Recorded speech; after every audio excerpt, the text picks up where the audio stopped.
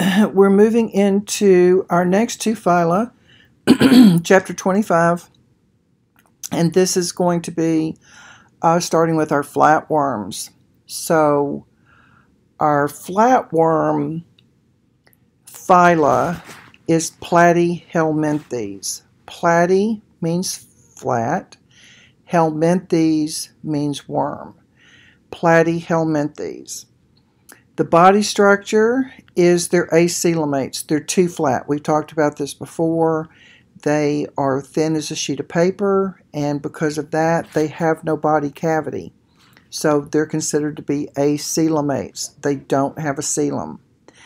They are bilaterally symmetrical. Now, we had our sponges that were asymmetrical, and then we had our jellyfish that were radially symmetrical.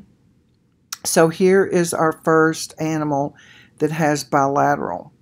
Because he has bilateral, there's going to be a head region. So this animal is cephalized. He has undergone cephalization. So there's going to be an anterior end, there's going to be a posterior end, there's going to be a belly side or ventral end, and then the back side will be the dorsal side. So he does have a lot more than the cnidarium. Also, during gastrulation, this animal forms three layers. So now we have an ectoderm, we have an endoderm, and we have a mesoderm.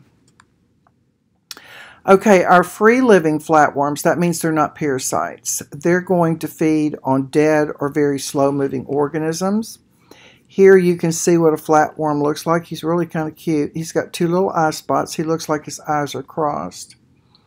And then underneath, you can see that he has a digestive, the cavity is acoelomate. He's too flat to have a true cavity, but there is a pharynx. Also, if you're looking at the ventral side, you can see that they're ganglia. Now, ganglia, guys, are nerve cells, but this is not a brain. This is very, very early nerves. And they are connected by what's called a nerve cord. So there is usually two nerve cords running down each side of the body, and then the ganglia are attached. The excretory system is blown up, and the type of excretory system that they actually have is called a flame cell. So they're able to get rid of their waste through those structures.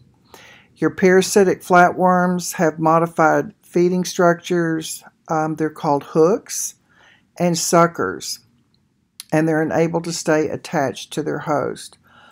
Also in this group are your tapeworms. Tapeworms are not nematodes, they're flatworms, and they definitely are a parasitic worm because you get them from eating undercooked meat, either undercooked beef or undercooked pork, and they have a head called a scolex, and then there are hooks in the scolex, so the hooks actually embed themselves in your intestine or your stomach, and then they have this great big huge center called the sucker, and they're sucking all the nutrition out. So people who have tapeworms, they're not getting any of the nutrition from the food they're breaking down because that's all going to the worm. Now, their respiration, circulation, and excretion is all happening by means of diffusion. So they do have these systems. This is mesoderm now. They do have them, but the diffusion moves dissolved oxygen and nutrients to all parts of the body. And the carbon dioxide and other waste are also going to be removed by diffusion. So remember, diffusion is passive. You're going from an area that's high concentration to low. So as the concentration of oxygen is high, it will diffuse outward, and the same with the carbon dioxide. All right, here is an up view of your flatworm Platyhelminthes. This little worm is actually called a planaria worm, Planaria. And planaria have these two little eye spots. And what's unique about planaria, and if we were in the lab, I would have ordered you some, but you can take, they're capable of regeneration. So you can actually take a razor blade, they're very, very thin, and cut here between his eyes all the way to here. I would say maybe, just a few inches down. And then this side produces a head, this side produces a head, and then it keeps on.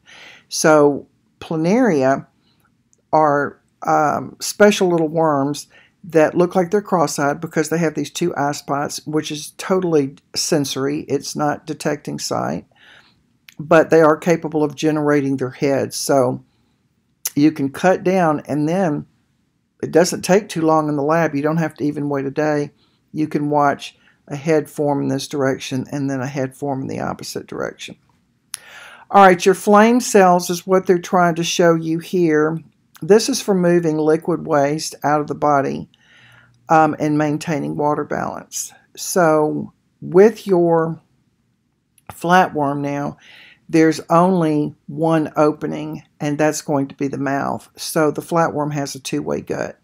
We don't have a mouth and an anal opening in this animal. All right, now responding to stimuli, they do have some ganglia, and like I said, the ganglia is nothing more than nerve cells.